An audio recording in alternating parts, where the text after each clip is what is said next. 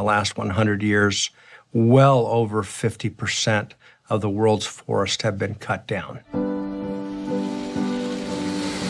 The majority of that destruction has occurred mainly within impoverished nations, where many countries, they haven't experienced 50% deforestation.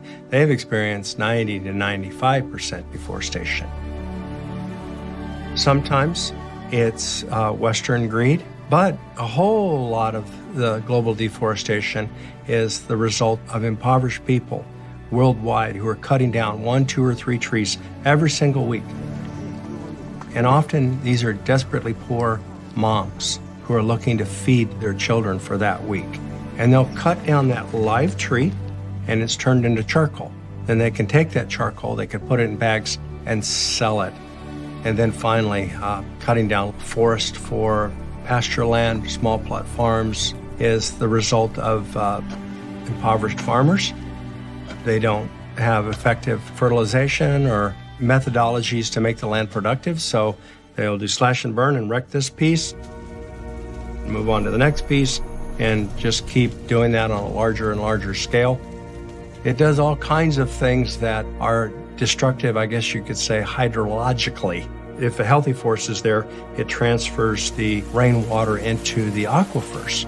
But if the healthy forest isn't there, then all of that water rushes away and is swept down in the rivers and the streams. The most profound example that I've seen is Mahabana, Madagascar. When I first went there, the ocean was literally brown because of all the erosion from the deforested estuary.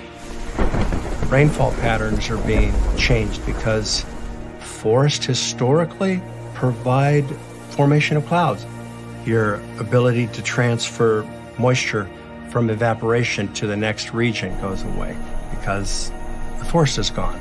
The springs go away, which is why we're having to dig so many wells these days. Historically, we didn't have to do that.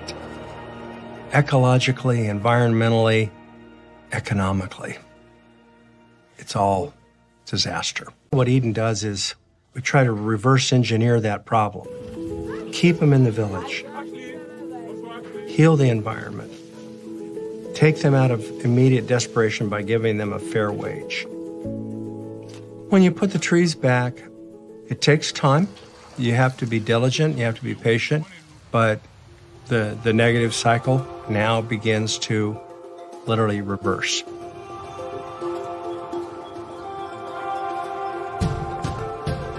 With the restoration of the forest, you have a number of quick positivities that begin to occur.